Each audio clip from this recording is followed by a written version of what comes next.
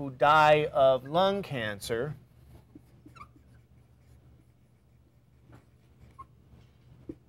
is greater amongst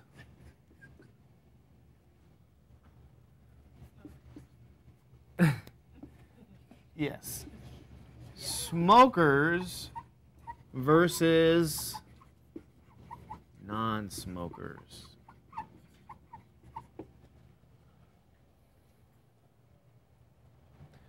Okay?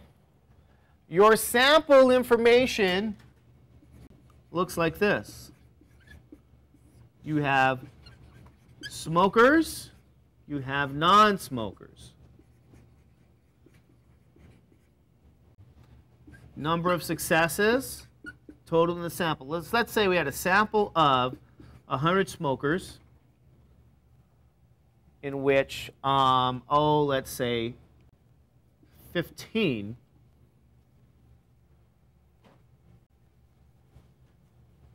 died of lung cancer. And then of the non-smokers, you can have a sample of 150, okay, in which 8 died of lung cancer. So now we're going to use the 1% level of significance to test this claim.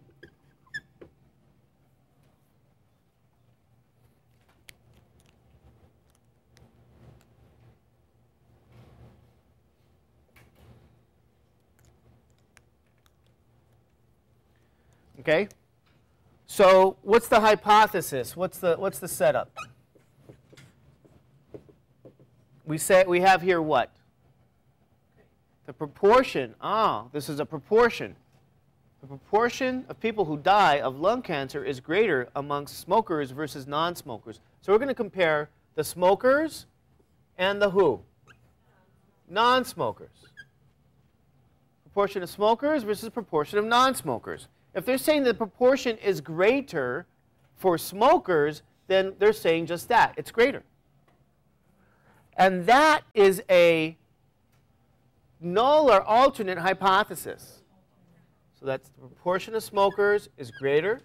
The proportion of people who die, given that they smoke, is greater than the proportion given that they don't smoke.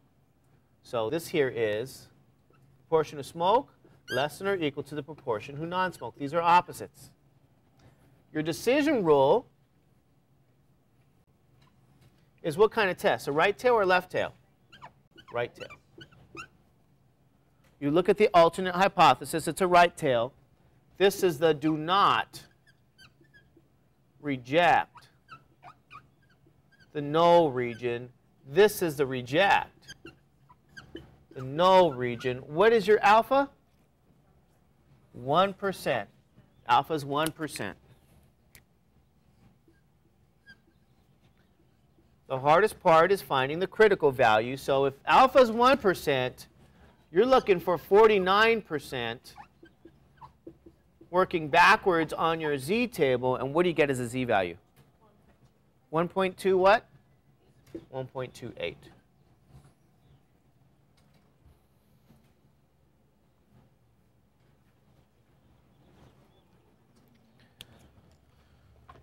Okay, so it's not 2.33, okay.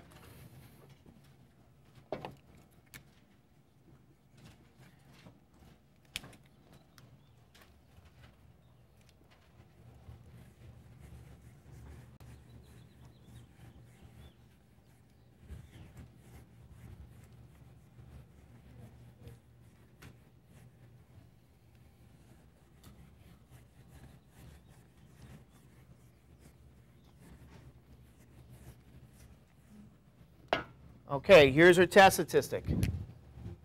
Test statistic is that first sample proportion minus the second sample proportion divided by the square root of your pooled proportion, the complement of the pooled proportion over the first sample size, plus the pooled proportion minus the pooled proportion, I'm sorry, the complement of the pooled proportion over the second sample size. So we need the proportion of smokers who have died due to lung cancer versus the proportion of non-smokers who have died due to lung cancer. And those values are what? Isn't that what? 15 over 100. What's the other one? 8 over 150. So 15 over 100 turns out to be point what? 15. And what is 8 over 150?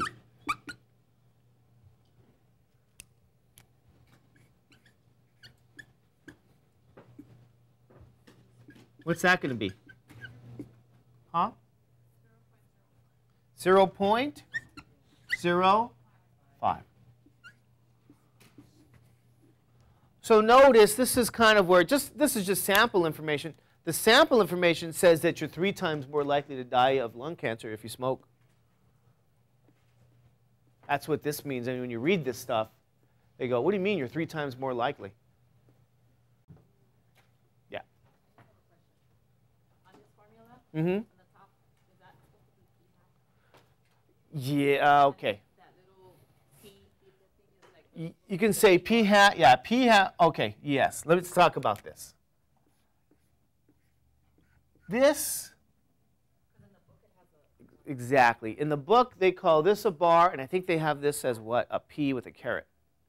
P hat, yeah. That's true.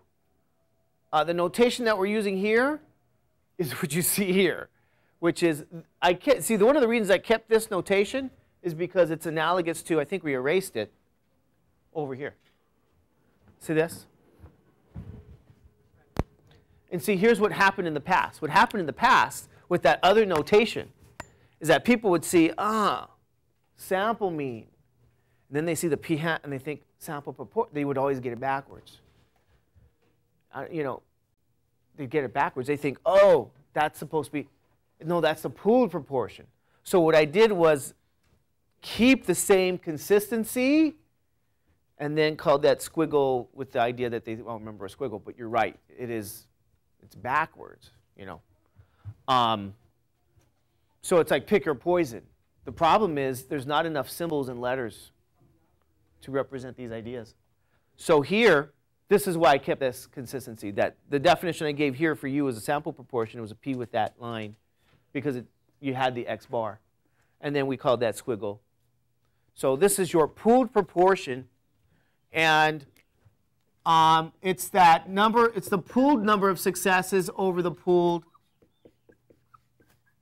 sample size. So number of successes, total number of successes, 15 plus 8, 100 plus 150, and you get 23 over 250. The pooled proportion is that, what? It's a little bit less than 10%, right? Which is 0.092. That's your pooled proportion. All this information you're going to use to plug into your test statistic formula. So write down the test statistic formula. Sample proportion of the first group minus sample proportion of the second group over that pooled proportion and the complement, first sample size, that pooled proportion and the complement, second sample size.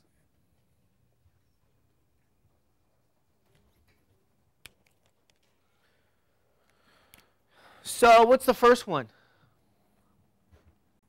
What's the first group? Is it smokers or non-smokers? So this is the first, and this is the what? Second. So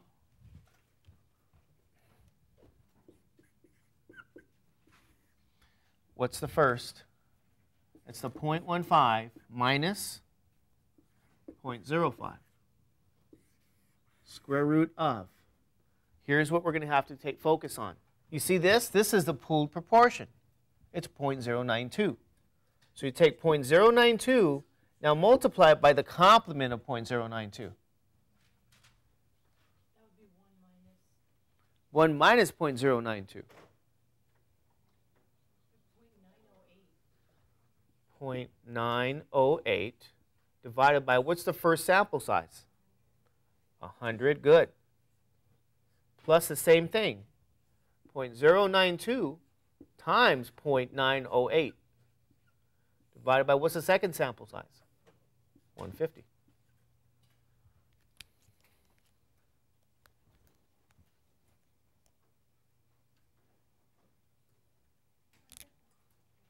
Okay, so here's how you enter this in your calculator. Because the real issue is really,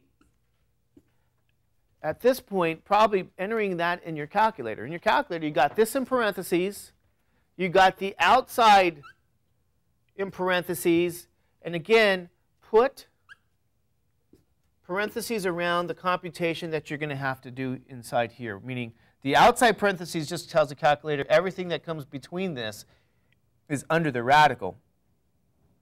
This set says, give me the value when you multiply and you divide. Add it with the value when you multiply and divide here. What do you get as a, what is it? Test statistic is 3.46.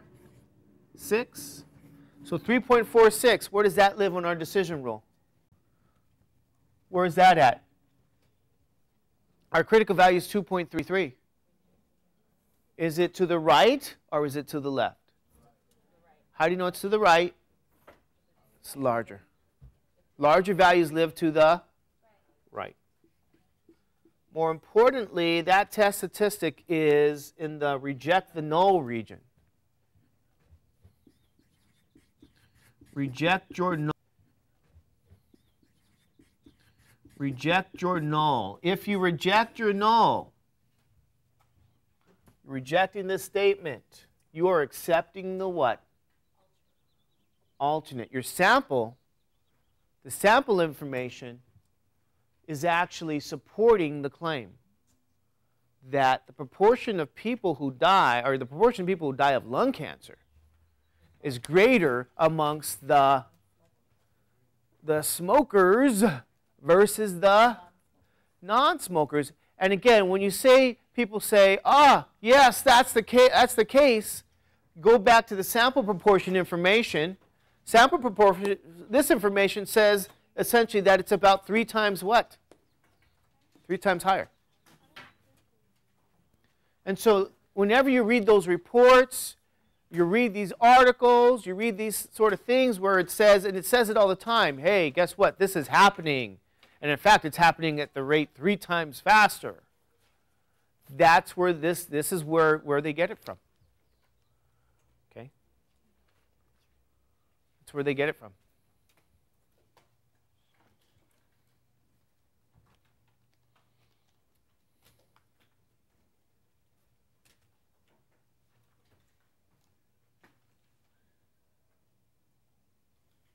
Minutes? Okay, let's see. What do you think the hardest part is of what we did today? What's the hardest part?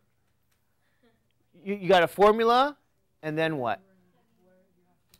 Plug it in. Is that the hardest part?